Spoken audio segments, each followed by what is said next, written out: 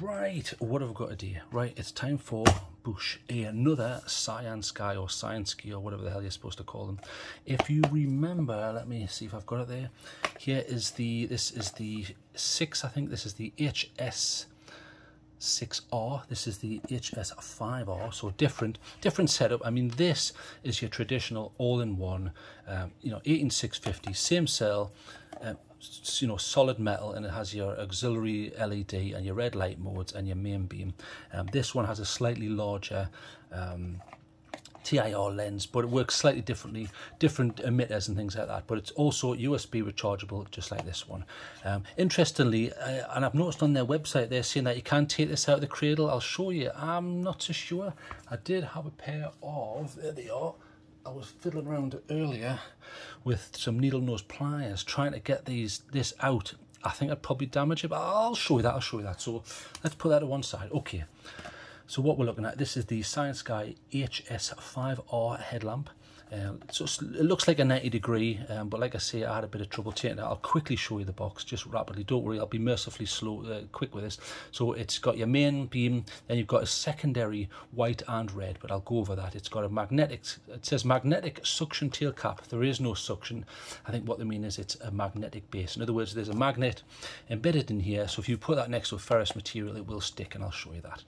Also supports Type-C charging, and it's quite rapid, so a nice all metal design. It's very rugged. I like the design. So you've got a 200 meters distance claim anyway, and then you've got your 1300 maximum lumens. That's on turbo setting, but there is a step down on that, and it's heat activated. And then you have a 220 hours runtime. I think that's on the lowest mode, which is like the eco mode they call it. So I'll quickly show you that and that. I know this is the boring bit. 2 meter drop rain, IPX, blah blah blah blah blah. I'll go over that, and you can pause that and have a look at that. This is in 4K, so there you go. Right, enough of that, let's get on with this. So I've put this back in the box. I've actually, within the last 20 minutes, I've just come home. I've been out again for about an hour and a half hiking with this. So I put this back exactly as it arrived in the box. So I have been out multiple times. I've used this for about 2 weeks now. I'll show you what I got. I did use their cable earlier, but I've been using my Type-C to C. So boosh, get rid of that. There's your warranty card, boosh, no problems with that. That was on it. You get a little felt sticker here, and it's 3M. So in other words, it's 3M, so the adhesive actually works. So keep that if you need it. You've got a little pocket clip. Now, the fact that it has a pocket clip shows you that they are certain that this comes out of this cage. So you see this cage mechanism? The only problem is, I've been trying to get it out, and like I say, I don't know how you're supposed to do it. I don't know whether you're supposed to pull that down. I've not been able to do it, or pull it down this way. I've not really been able to do that, although I did notice there's a hole here, so I wonder if, I tried with just one part of the needle nose, if I can get that through there and push this down, see that? And then try and push it down, but even when you do that, it just bends, see? I must be thick, and there must be an easier way. Do you push these at the same time? I mean, that's nearly snapped my nails. I'll probably do a follow-up video because I can't work out how you get that out of there. I have tried. I'm not an idiot. I've tried with screwdrivers and needle nose pliers and all sorts of things. I just think that in order to get that out, you're going to mar this up and knack it. But okay, that's what they're saying. So you do get that, and you get a couple of extra O-rings. I'm not going to bore people with that. You just put that on the machine threaded section because you can strip them when you're opening it and closing it. Although with this one, you shouldn't be opening and closing it too often because it is a USB rechargeable, and there's a USB thing. And I'll go over that though, don't worry. So that came with it to terminate the circuit. Put that to one side, boosh, get rid of that. There's their cable, and I'll show you that in a moment. So we'll unpack that again. I did test it initially, and it's a Type A to Type-C. So Type-C, you can put it in that way or that way, it doesn't really matter. Okay, so boom, put that to one side. Here's the manual. I can't be bothered to read that. It's in Chinese that way. Chinese, there you go, and in English you do it that way. And I have a quick read. So this is in 4K, so let's just have a quick look at that. You can pause that if you really want to read that.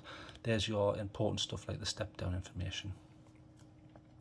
So pause that if you want, but I will go over that bush. I don't really read them sort of things. Right, so what we're looking at here, so this has a maximum output of 1300 lumens. So it's not like some of the O lights and the more powerful lights where they're up to the 2000 range. Although, to be fair, I mean, a lot of these lights that do 2000, 2500 lumens, they have a rapid step down. 30 seconds, it just, boom, it plummets down to the sort of 900, 1000 range.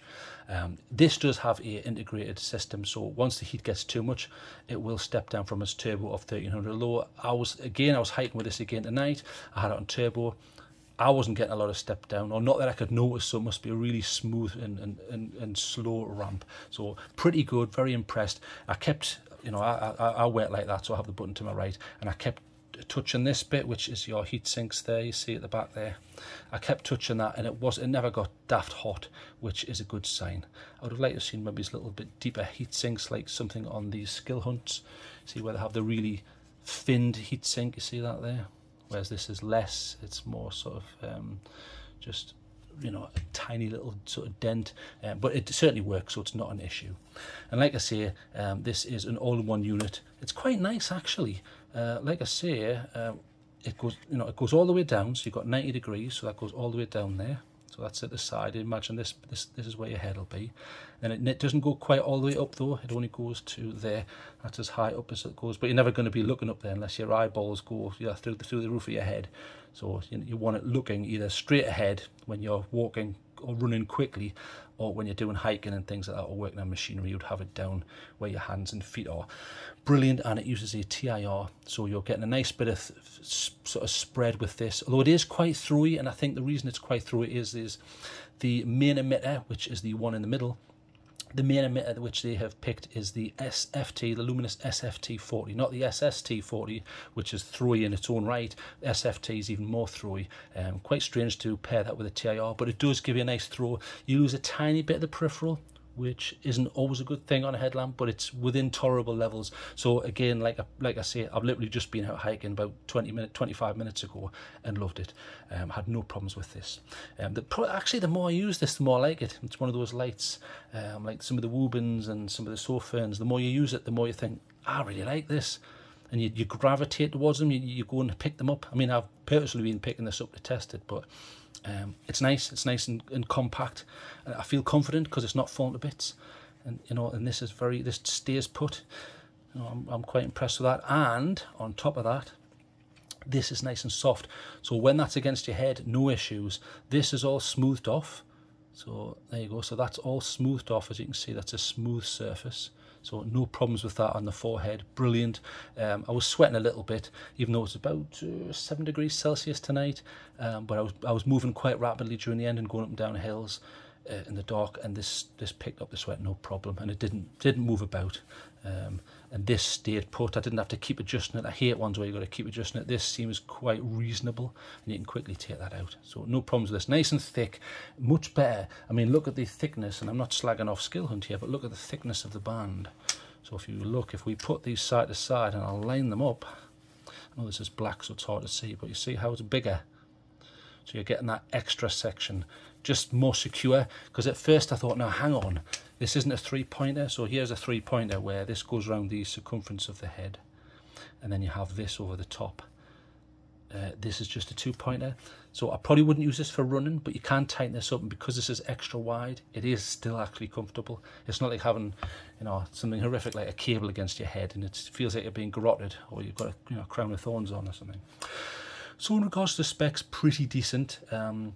This is an IPX8, in other words, you can submerge this in water and it will be fine. So excellent, I love that. I understand some people say you don't need IPX8. Completely agree, depends what you're doing. But if I'm wild camping and it pees down, I have to, or fall in some water, I need to rely on the fact that this will still work. It doesn't matter what I throw at it. Even if I throw buckets of water at it, it will still work. If I leave it out, you know, I've been camping and left equipment out, and in the morning it's full of dew and all sorts of stuff. It makes it, it puts my mind at ease, put it that way. So IPX8, excellent, well done Cyansky. Has a 2 meter drop rating. Now that's half a meter drop rating higher than most of the others. Most other lights is like 1 meter to 1.5. That seems to be the standard at the moment. 2 meters, that fills me with a bit of confidence. So again, well done Cyansky. Like I say, it uses the SFT40 as the main, and you can't really see this, but to the left and the right you have two Everlight 2835s, I think off the top of my head. Everlight 2835s, yes. What they do is they provide an auxiliary light and a red light, but I'll go over that when I show you the UI. And it uses an 18650, and it even comes with a cell. Now the cell that they send you, I'll show you. Now this is their wrap. I don't know who makes this cell. Just bear in mind it is a button top, but don't worry, I have tested it with a Samsung 30Q, in other words a flat top, and it still worked. And I did the jiggle test, because sometimes you can put in a flat top and go, yeah, that works. Now hang on, jiggle it, and because it's not tight enough, it'll turn itself off. However, as you can see, there is a spring at the top and the bottom, so it doesn't matter. It takes up the slack, so no problems with that. The only slight issue I have here is this is only a 2600 milliamp hour 18650. I would have liked to have seen, you know, 3000, something like that, like a 30Q. So that's a little bit of a drop. Although I did one review where I mentioned this on one of the lights, and someone said, "How dare you knock it down for that?" But do you not want more capacity? So the people who are complaining, saying I shouldn't mention the fact that they're not giving you bigger capacity batteries, I'm going to come round to your house, take 3 drinks out of your cup of coffee, and then say, there you go, is that okay? Because now you're getting less. And according to you, that's not an issue. So I think that is an issue. So I'm just mentioning these things. Bigger capacity means longer run time. Longer run time means it's safer, it's more reliable, you can go more days. When well camping, it's better. So just something to bear in mind. But you do get this in with the price, so fair enough. Pop that back in. And the threads are all right. I'll give you a quick look there. I mean, this is black on black. It's very difficult to see there, but there is an O-ring there, and they've put a tiny bit of lube on there, which is good. Fair enough. And it goes in nicely. It's got nice, thick, sort of rhomboid type threads. Brilliant. Workmanship is nice. The flap for the USB is okay. So look, it's Type C. I've not had any issues with that. It just pushes in with a thumb, and that's it. So I've had no issues with that. It's been perfectly acceptable. Okay, so in that regard, I'll show you the charging. So we'll use their cable. So they send you a Type A to a Type C. So it's Type C. So let's get my handy charger here. So plug that in, and then plug this in, and then you get red, and it is charging. So if you ignore that figure, so 5 volts, 0.6 of an amp, so 600 milliamps. So that's its charging rate. It does go higher than that. It's pretty rapid and it's pretty impressive, and it does run whilst charging. Watch. So if you hold, it will run whilst charging. The only problem is you can't change the mode. So I'll knock a tiny mark off that, but I will say at least they've allowed you to do that. At least they've allowed you to do that. And it is Type C to Type C, and I'll show you that. So turn it off. So like I say, I like ones that you can use whilst charging, because I sometimes have to do that when I'm wild camping. Now that is an important feature. However, bear with me a few seconds. There it is. I've got a Type C to Type C. So plug that in. So in other words, power delivery, there has to be some level of negotiation between this and the charge giver. So have they gone the extra mile and put in the extra work to allow this? Let's check. This should go red, and it does. It's charging, and as you can see, 5 volts and 0.5 of an amp there charging. No problem. It's dropping a bit there because I did top this up in the car on the way back. I didn't want it completely blank. So pretty good, and again works whilst charging, but only in one mode. But never mind, it's not the end of the world. At least you've got some light, and it gives you the option to wear this whilst hiking, hook it up to a power bank, and you get massive run times. Brilliant. Thank you. Well done, Cyansky. I appreciate that as a feature. And in regards to the base, I did mention it's got a mag base there. Just to show you that, let's take something ferrous. This just happens to be a saber cut mini ratchet. So let's attach it. Yes, look, see that? It's lifting up the whole ratchet. No problem. So anything ferrous, and it will attach itself. A bit strange, because I thought, well, hang on, but if it's stuck in this, do you really want to be sticking on stuff and tail standing, which you can do? But according to them, you can't take this out of here. I must just be too thick, and I can't get it out, or I'm not strong enough. I'm gonna have to go back to the gym again. I can't get that out, but I will keep trying. I'll probably do a follow-up video. So mag base does work. So all in all, pretty decent. Button wise is nice. I've had no problems with it. It's okay. It's slightly recessed. If you look at this from the side, it's slightly recessed, which is good, but don't worry, it does have e-lock. So if you're traveling and you have this in your pocket or your bag, you can either use this function, which you just disengage the circuit there, and it will no longer work. Disengage it and it will go back. Or if you want to go by the UI, you just double click. So See the little flash? Right, that's locked now. So if you press the button, all you'll just get is a flash. It is locked. So pretty decent. So now it's unlocked. In regards to the button, it tells you the battery. You know, when you turn this on, green means it's fully charged. You have a flashing green, then it goes to red, and so on. So at least it's giving you an indication of the battery. You don't have to go in the UI and count 5 million flashes and go, right, that's 1/16th of a millimetre left of a voltage. And I don't mind that, but mainstream market don't really want that. They just want something easy. So green's good, green's flashing's not so good, red's danger. You know, they want that, and that's fine, and that works. Okay, so let's quickly go over the UI. So in regards to the UI, it's pretty simple. Like I say, 2 doesn't take you to turbo, 2 is lock.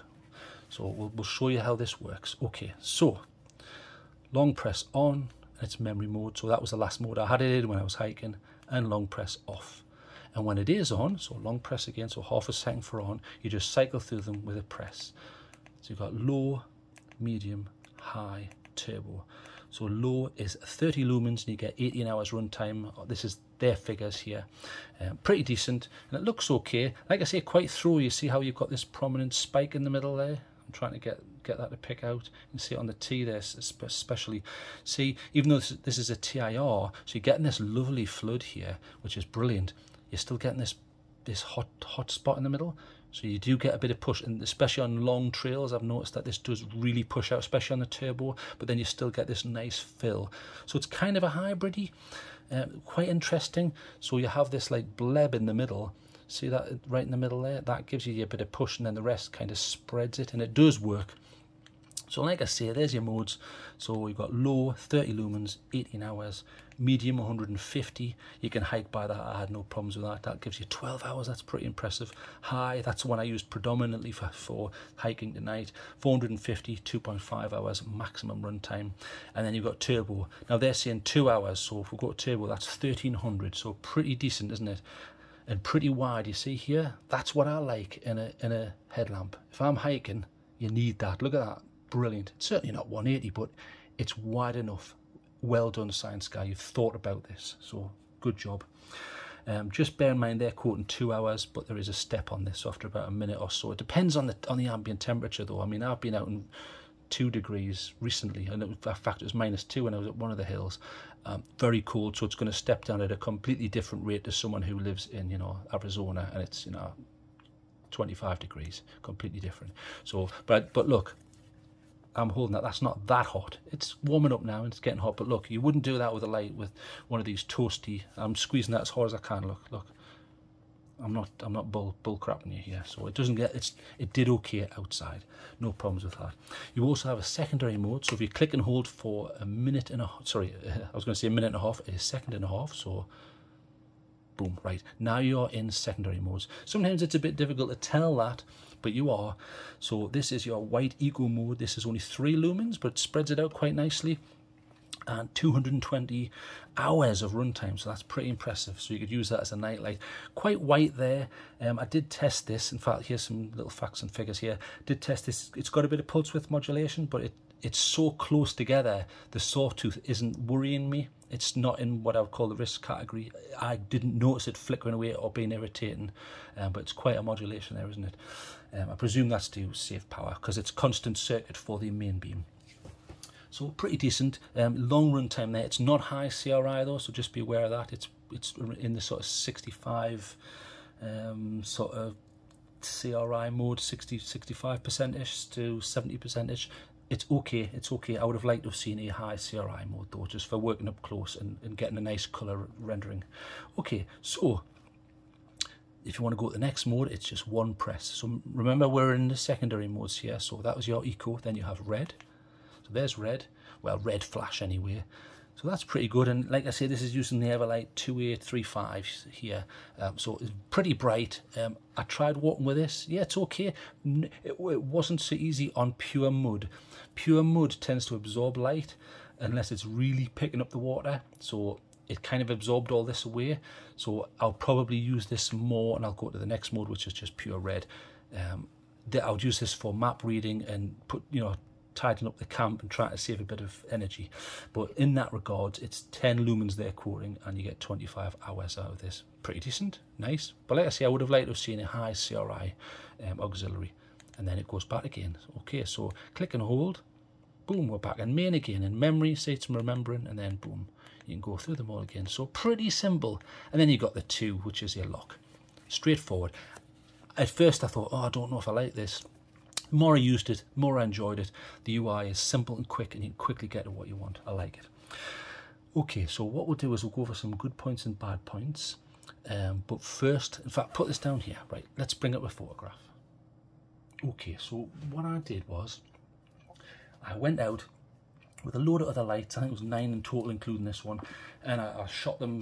And I did, like, I think it was a 1.5 second exposure on them all, pointing at exactly the same target with my hand at the same height, and every light pointing at the same target. Although you might notice this tiny difference on the Cyansky HS5R, sorry 5R, where I fell over in the mud a little bit and I had to adjust the tripod. But apologies for that. I did genuinely fall over. Okay, so what can we see here? So first off, I mean, even before I tell you this, I'll just tell you that the CRI for this light was 66.9. In other words, the color rendering index was a tiny little bit low. It wasn't worryingly low. You know, 70 is about where you want to be, and it wasn't high CRI in the 90s. So you're not gonna get full color rendering index. It's just one of those emitters. That's what you're getting. And the tint was 5,735. So kind of whitish, you know, towards the white end, but not too white. It's not like 6,500 super white, you know, cool white or whatever they call it. It was down there with towards the neutrals. It was nice. I didn't use it and go, oh, I don't like this, and I'm a bit of a tint snob, so just be aware of that. Okay, so let's have a look. Omnitech Wizard Pro, more lumens. You know, it'll go up to, I think it's 1,850. I think. Very warm tint, top left there. Doing pretty good. It's illuminating the trees. It's illuminating the ground. And also to the far left, you can see that tree is being illuminated nicely, so no problems with that. And that is a large TIR lens on that one, so no problems, but very expensive. Then we have the light that we're looking at, which is the HS5R. As you can see, that does look a lot whiter. It's not, it's more neutrally, but in comparison to the very warm Wizard Pro, it just looks that way. Pretty good, and you can see, you know, that there's that hot spot that I mentioned right in the middle. That really does give you a bit of push. I would say that's doing a better job at illuminating the bridge in the very, very distance. In regards to peripheral, it's okay. The ground's okay, and the peripheral's okay. The Wizard Pro's probably slightly better, but to be fair to Cyansky, it's pumping more lumens, so you're not going to get the same runtime, are you? Okay, so moving on to the Cyansky HS6R, which is the all-in-one. That was just using the main beam. You can use the main beam and the auxiliaries at the same time. I didn't do that and try and cheat or anything. So in that regard, it's quite strange, isn't it? It definitely looks warmer in regards to tint. The hotspot isn't quite as wide, but that's because the lens is slightly smaller. And peripheral is okay. It's pretty good. I would say the peripheral's slightly better on the Cyansky, especially to the right-hand side. You can see those trees at the side. They're standing out a lot better. And the throw is slightly better and more powerful on the HS5R, in my opinion. Okay, I compared it with the Luminite. Main hotspot of that is much wider. It's a more traditional TIR on that. Much more expensive light though, and peripheral slightly better to the left maybe, but foreground poor. Not as floody, is it? So I would say that doesn't do as good. Even though I do like that light, I still think the Cyansky HS5R is doing better in that regard. If you compare the far right of the Luminite Compass R and the far right of the HS5R there, if we zoom in, look, Compass R is lacking. Cyansky is doing a much better job, and that's what you need when you're hiking. You need a bit of peripheral. It helps you with putting your foot down safely and seeing what the hell's around you and balance and things like that, and it's a more pleasurable experience instead of this reduced field of vision. Okay, so we'll zoom back out of that. And then the Olight H2R Nova, pretty old now, it's getting on a bit now, but I am trying to get one of the Perrin 2s to replace it. that's starting to fall by the wayside now. It's sort of like a not so bright version of the Armitech Wizard Pro.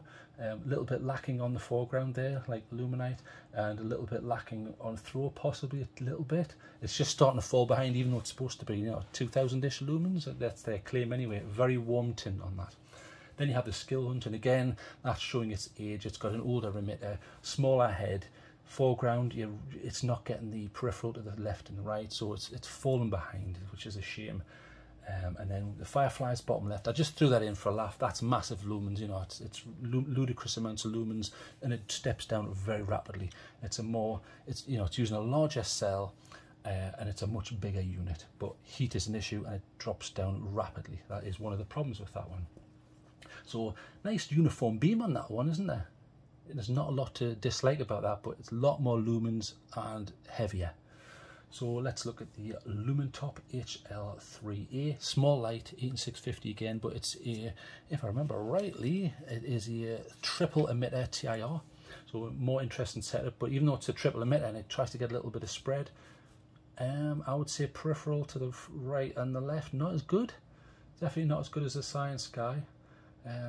And all in all, I think the Cyansky is doing really good. Sofrim SP40, a favourite of mine, very, very budget orientated light.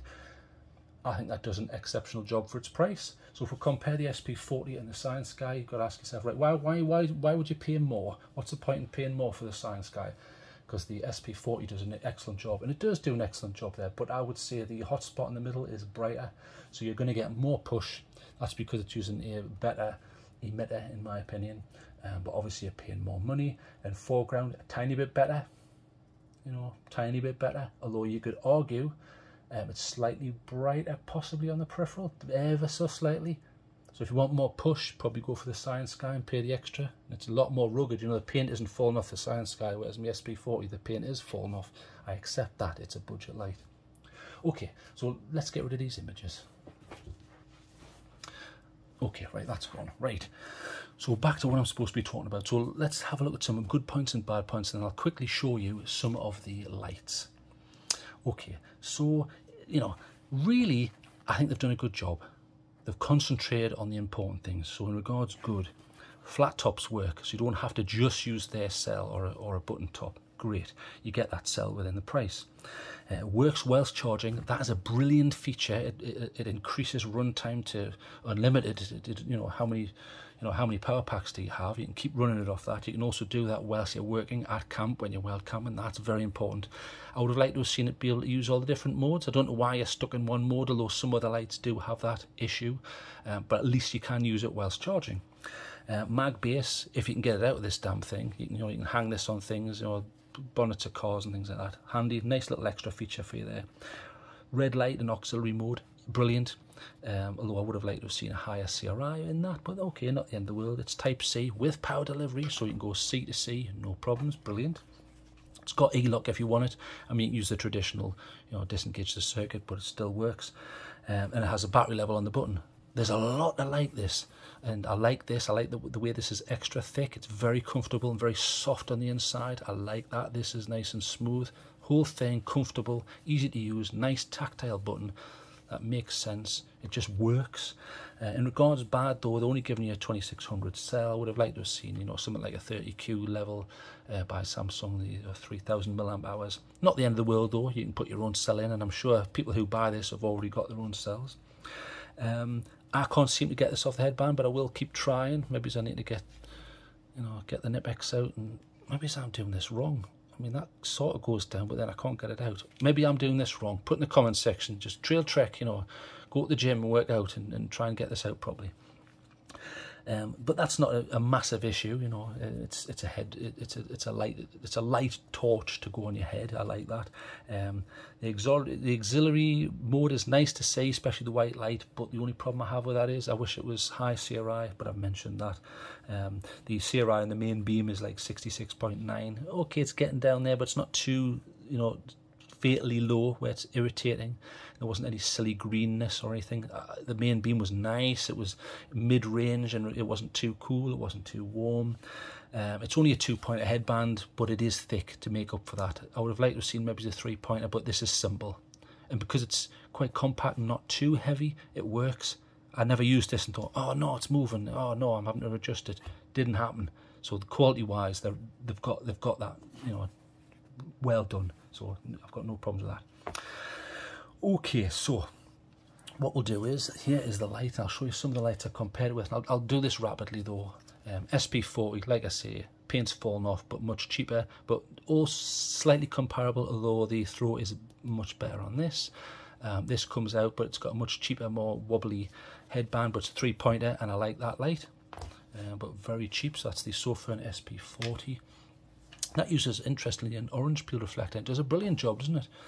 You have the Luminite compass, or I still think their attachment system is one of the best. Watch, pull it out, it's out, that's it, and it's fully metal. Now when you want to put it back in, you just press it, boom, that's it.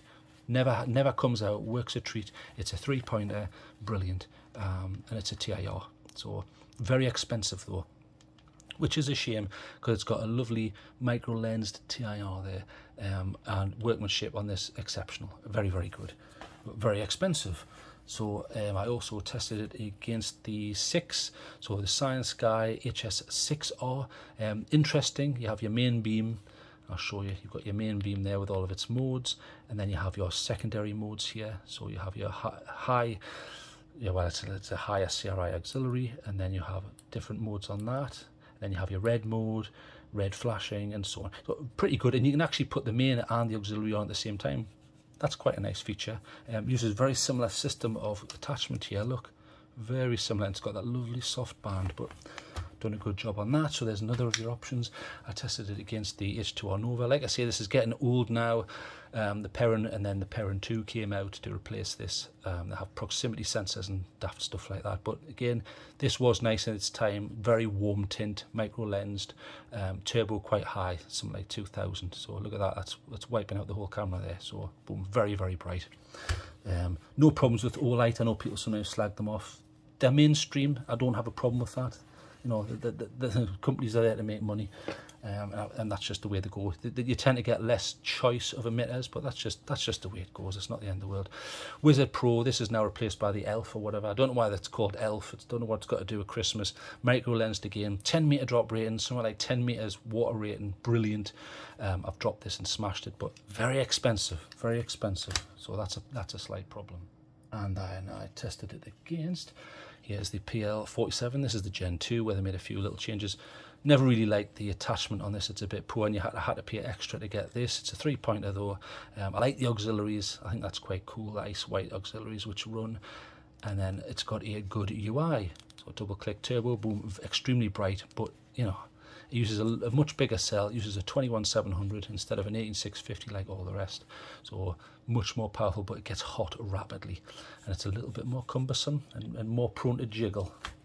And lastly, I tested it against the HL3A by Lumentop here. A little bit underrated, triple emitter, but as we saw from the side-by-sides, it's, even though it's a triple emitter, it's not as floody as you might think, but a lovely tint on this. Very, very nice tint.